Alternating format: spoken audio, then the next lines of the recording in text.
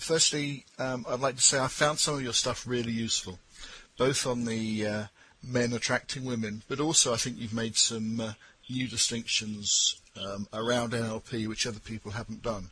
So I've personally found your stuff exceptionally useful. However, first question. Thank you. That's very flattering. I appreciate that. The first thing I'd like to say, though, is that sometimes I get a bit shocked by your advertising copy.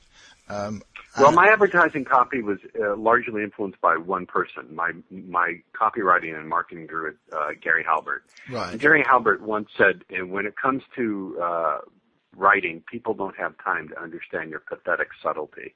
Right. And I never forgot that. And presumably up to now it's worked for you? Yes. Yeah, okay. Going back, how did you actually get involved in SS, and how did you actually find out the first patterns? Well, it's funny because I just wrote a post on my blog about this, that my greatest success came from my greatest failure. I was a comedy writer. Not everybody knows this, but I was a comedy writer in a former career. And that dream died a horrible death when I wrote one of the worst movies ever made. And when I saw how bad it was, I quite literally had a snapping moment in that theater. And I began to stumble around for something else to do. And the first NLP books I read were just incomprehensible. I believe the first one was Structure of Magic. And then I stumbled a couple of months later into Frogs and Princes, and it completely blew me away. And I spent a couple of years wrestling to understand it. Not literally wrestling, but wrestling with NLP to understand it. And I began to see that I could apply this to my own shyness, but also I could learn to communicate with women in a way that made them much more attractive to me. What do you think are the real deep down benefits people get from doing your stuff? Is it about SS, well, first and foremost, is it more than that? Well, first and foremost, I think it teaches men to think about human emotion and human subjective process in a much different way. You've got to remember, most of the people who come to my work are not familiar with NLP or indeed any kind of personal change technology or communication technology at all.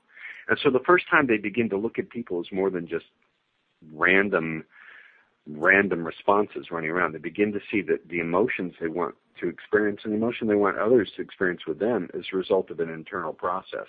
So first and foremost, I think the benefit is you begin to look at people and you begin to understand that they have a subjective world that you don't necessarily share, and you begin to be able to understand that world and to understand your own subjective world, so you feel less at the mercy of what society uses as normalizations, chemistry, love. You begin to see these are not things, but they're processes that can be understood, and to some large degree you can gain mastery no matter what your previous experience has been. Okay. That's the overall really beautiful benefit. And then, of course, knowing how to use your language and how to get women talking in a way that creates attraction virtually at will is a pretty nice power to have. Okay. Do you Didn't think? you say? Absolutely. Well, in a funny sort of way, I find your stuff poetic in a maybe very strange description. Well, it is kind of poetic, isn't it? Are there any warnings you'd give people about SS, and any advice you'd give to somebody as they, after a course, they were setting out to put some of what you said into operation? What I tell people is it's your obligation that anyone who's under your rules is also under your protection. So I do tell guys that you want to try to leave people better off than you found them. Although, people are somewhat chaotic, and there's no way to guarantee that. And that also what you put out in some way eventually is reflected back to you. So that's what the warning I would say. And look, anytime you deal with human emotion, anytime you do that, you're dealing with very potentially powerful forces. Whether you're an effective writer, an effective speaker, or a seducer, you're dealing with human emotion, and it's very powerful. But I also believe, Michael, let me be very blunt, I also believe technology is morally neutral. There's no ethical or moral quality to technology, and that's what this is. So you can use it to harm, and you can just as equally use it to benefit. And that's true, by the way, with all persuasion technologies, and it's certainly true with NLP. People have used NLP destructively, and they've also used it very constructively, and many people have done both, which is the most confusing thing. Okay. I won't name any names. Absolutely. Do you think the need, if that's the right word, of SS is, how is it in the year 2007? I mean, you've been doing this some time. Do you think society's catching up, or do you think there is still a great desire or need for this sort of thing?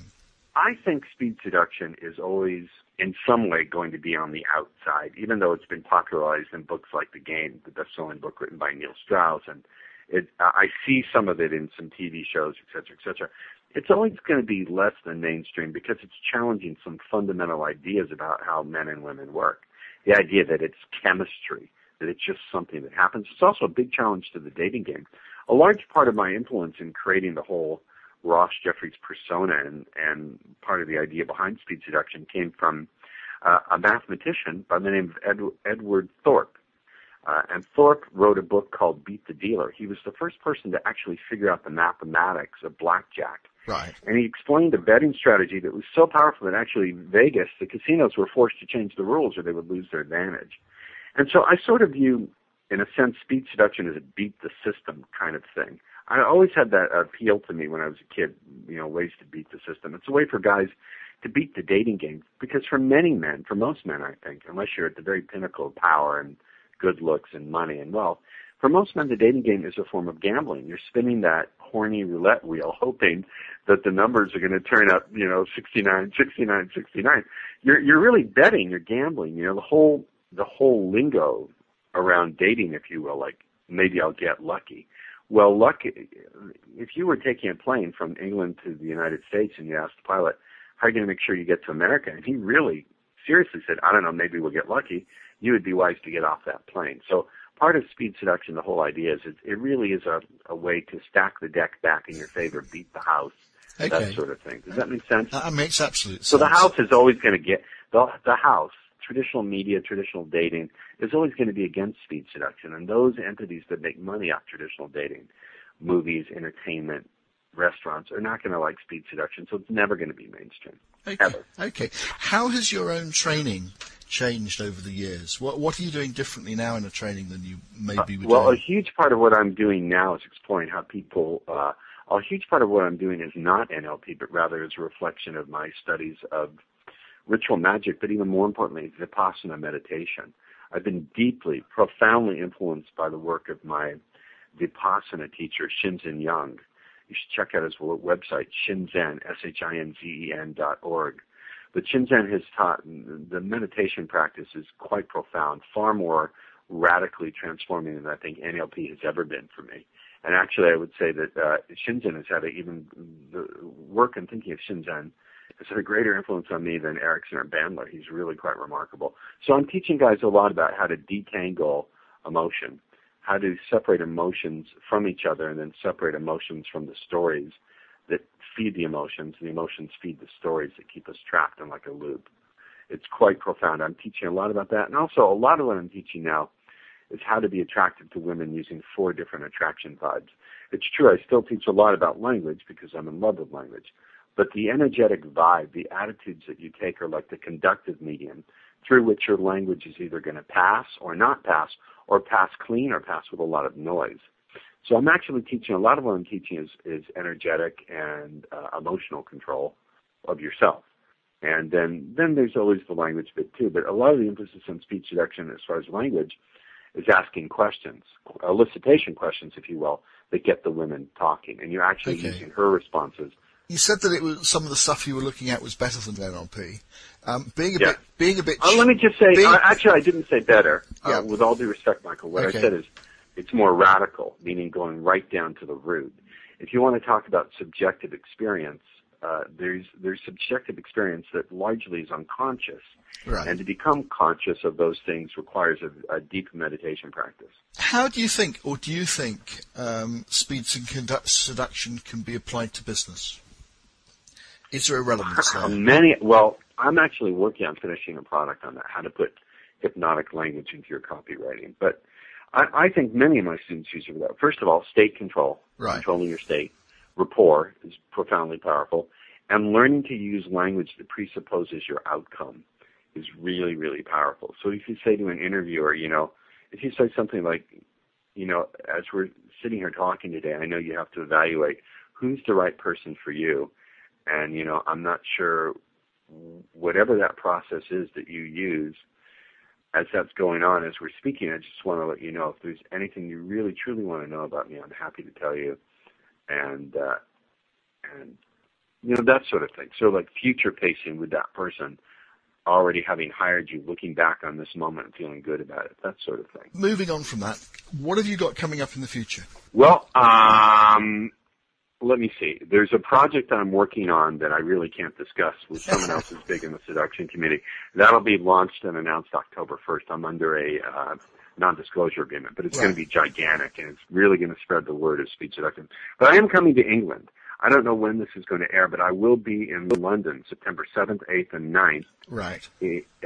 Doing a Magic and Psychic Influence seminar. And then September 14th, 15th, and 16th, I will be in London doing a speed seduction seminar. Those are my only European appearances for 2007. If you want to find out more about that, please go to my website, speedseduction.biz. Speedseduction.biz. Don't go to any other URL, any other website address. That is my address. There's a mirror site out there that is not me. Speedseduction.biz, and you can find out more about it. Okay. But I also want to say, I also want to say one more thing. As much as I want to promote my own business and my own work, again, I have to give massive credit to the work of Shinzen Young. As you know, I've been involved in NLP since 1987. Yeah. I've met all the big names. I've met many teachers. Shinzen is far and away the most intelligent person I've ever met and the greatest teacher I've ever met. His work, he has done for meditation what Milton Erickson did for hypnosis. So I urge people to go check out his website, Shinzen, SHINZEN.org. His work is profound. Is there any last thing? I'm going to ask you to repeat your web details again, but before you do that, is there any final thing you'd like to say to anybody listening? I would. What I'd like to say to the men listening to this is I know some of you know me and like my work. Some of you know me and don't like it. Many of you are just puzzled by my marketing. But what I want to say to guys is having choice and power and variety with women is your birthright. It's what you really want, no matter how society or feminists or anyone try to shun you or shame you out of that desire. And there is a way to do that without having to bully or beg or buy or booze, and that's speed seduction. I've helped thousands of guys over the last, I've been doing this since over 15 years. So check out the website, speedseduction.biz, and I really want to thank Michael for the opportunity to reach some very intelligent people. I appreciate it. Okay, thank you very much. Hi, it's NLP trainer Michael Beale here, thanking you for listening to one of our Experts podcast series. If you haven't already done so, do consider registering at nlp-experts.org. There's some really good stuff there. If you want to contact me for any reason, give me a call, UK 01908 506 563, or internationally, +44 1908 506 563. Much success to you. Take care. Enjoy. Take care. Enjoy. Take care.